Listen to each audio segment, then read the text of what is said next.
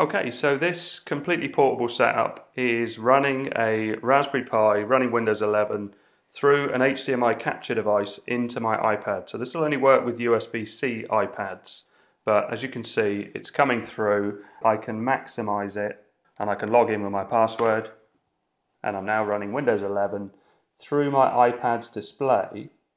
So you can see that that's working, and if I launch File Explorer, all of that's coming up. And I can move this around and use all the window snapping and everything that's in Windows.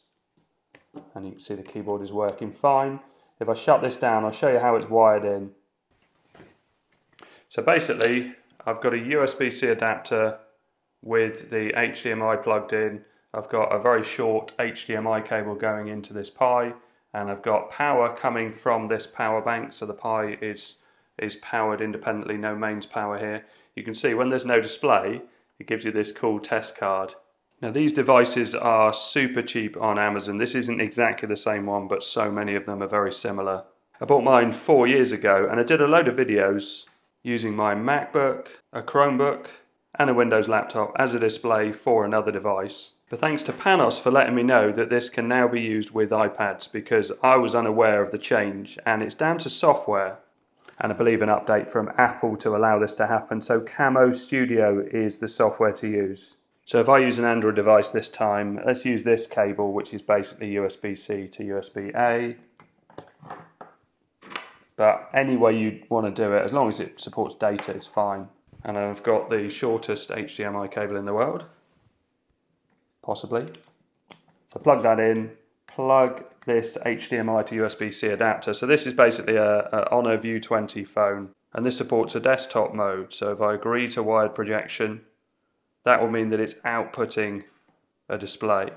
So then I just launch the Genki Studio app, and you can see that it's on there. And this is a trackpad, and if I tap on something that requires text input, it will automatically bring up a keyboard on the phone. But you can also use a Bluetooth mouse and keyboard with this if you want as well. So if I maximize that, so now I've got a desktop style Android interface. So if I want to launch an app, I can. If I want to launch, say, the browser, and let's go for, so I've tapped on the text box now, so I can type in BBC Sport, launch the BBC site, and any sound comes through the iPad in everything I've tested.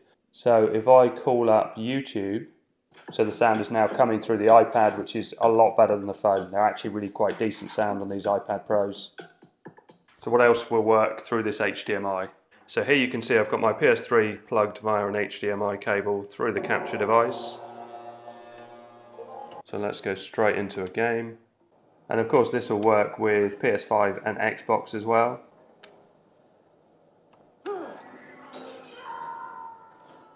And here I've got it running with this Chewy laptop, which is running Linux at the moment, and you can see it's working as a secondary display, actually nicer quality on my iPad, which is to be expected. And I can still slide up from the base and switch between all the open apps and everything that are on there, so I can go back to that Amazon listing, and when I want to go back to the desktop mode, I can just tap it and it comes full screen.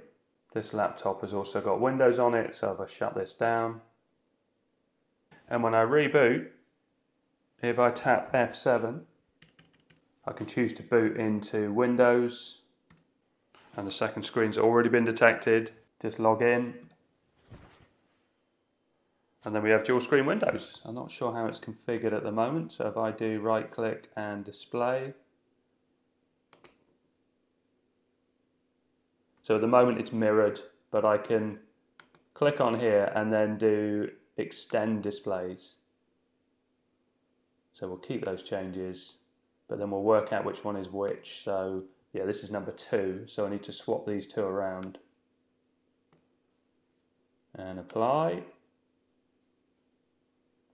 So now if I was to call up files, I should be able to drag that to the left, yeah, and onto my secondary display. And I do like this Raspberry Pi 5 setup. I just need to plug some power into it. So using this power bank again, so it's starting to boot up. You can see I've got it in the sort of studio mode at the moment. We've got under type, external video source, and device we've got capture card. That's all you need to enable to set it up. There's all sorts of other things here. I haven't really played around with all these yet, but it has all sorts of extra modes and things like that. It's a really nice piece of software.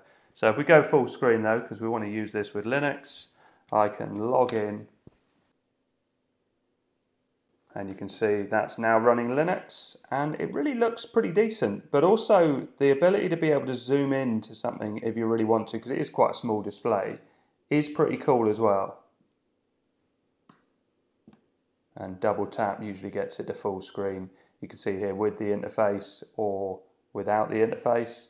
But basically pretty much anything that uses an HDMI cable will work through this iPad, through this pretty inexpensive capture device. The iPad is powering the capture device, so you don't need any extra power to that. You just need to be able to power the device you're plugging in. I'm not sure if I've got any games on here.